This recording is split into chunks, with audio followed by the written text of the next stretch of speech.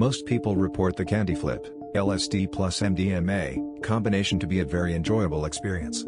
The most rewardingly cosmic aspects of the LSD are combined with the empathogenic love of the MDMA to create a unique and often powerful experience. This is usually the case with me as well, provided I take a low dose of LSD with a regular dose of MDMA, i.e. too much LSD can blow the MDMA out of the water, which is a damn waste of MDMA. However, I feel obliged to report one very negative experience I had during a Candyflip many years ago, when I was still living in Cedar Falls, Iowa.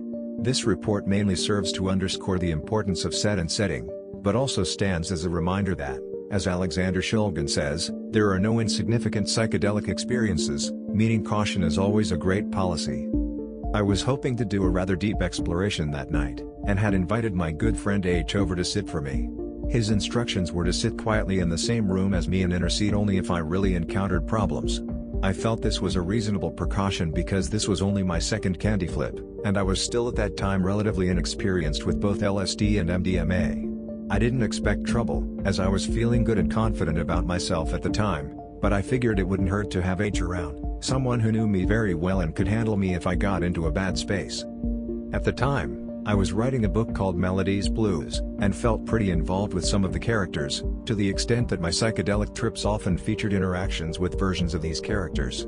I laid down on the floor under a nice blanket, on top of some cushions, underneath the blindfold, and proceeded to go way out there, man, and suddenly found myself sharing a psychedelic bubble of spacetime with Melody, the main character in the book.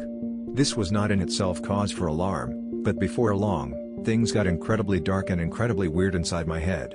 The sensation was of being suddenly and vigorously pursued by vast collections of entities that were very specifically bent on doing us grievous harm. We fled through psychedelic corridors and churning maelstroms of energy, and the terror in me gradually increased over the course of what I'm guessing was a half an hour, maybe more. The intensity continued to build, and it seemed extremely relentless. I could feel them shrieking as they chased us, these horrible alien monsters. I had never encountered such mayhem before, and was frightened beyond belief. At some point, it somehow finally occurred to me to rip the blindfold off and sit up.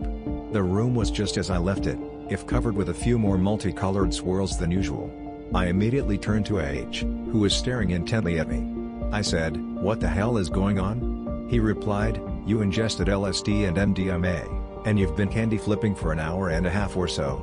And then, he fell silent. And suddenly I heard for the first time the sounds coming from the apartment next door.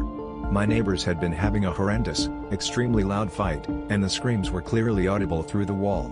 These sounds had very obviously penetrated my trip, but I hadn't given any external signs that I was in trouble, so H had chosen not to intervene. The aggression from next door was as much a part of my set and setting as my preparation and intention, and had pretty much steered my trip. We waited a long time, H and I, until the sounds finally died down. I was very shaken by my exposure to such violent energy, and wasn't sure how to proceed. Eventually I put on some incredibly soothing music, and laid back down, and within minutes was sucked back into a very peaceful and magical place, about which I have written elsewhere.